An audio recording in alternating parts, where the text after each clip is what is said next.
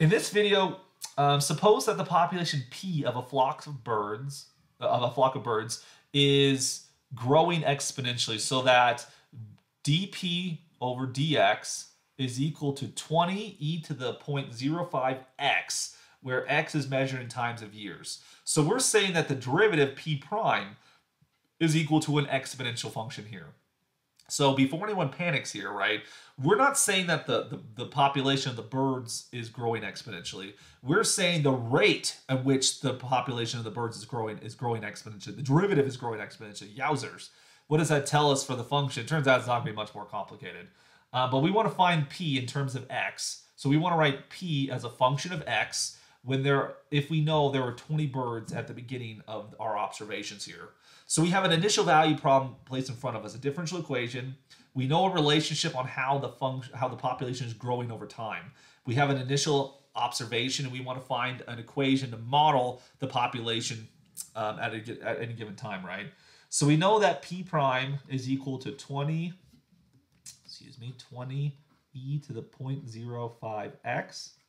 Now, since we know the derivative is a function of x, we can actually take the antiderivative here, take the integral of dp, take the integral of 20 e to the 0.05x dx.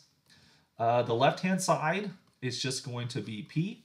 The right-hand side, we're going to get 20 over 0.05 e to the 0.05x plus a constant, like so. And here, 20 divided by 0.05, be aware that 0.05 is actually 1/20th. If you divide by 1/20th, you're times it by 20. We're going to get that the population equals 400, 20 times 20, e to the 0.05x plus a constant here. This gives us the general solution to this differential equation. We want to find a particular solution, and we do that with the initial value given.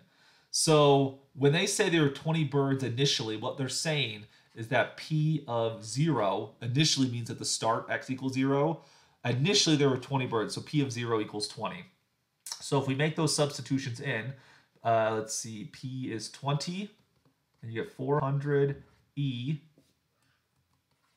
to the 0.05 times 0. It's always nice when the initial value is 0. It doesn't have to be, but arithmetic with 0 is generally pretty nice. Because what we see here is you're going to get e to the 0 power, which of course is 1. 400 times 1 is 400.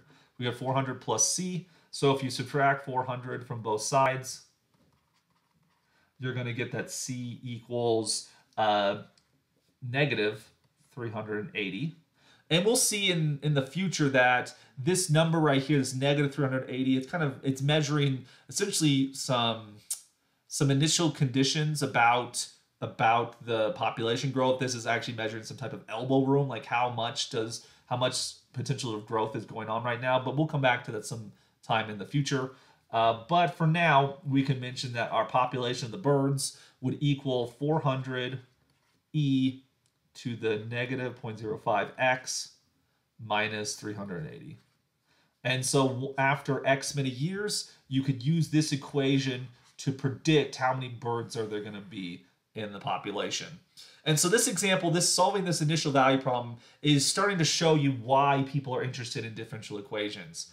Because if we are some biologists who are studying this flock of birds, we are going to be interested in their population size. Can we come up with a mathematical equation that can predict how many birds we'll have on any given year, right? We can use this as we're studying the birds. But how does one actually determine this population?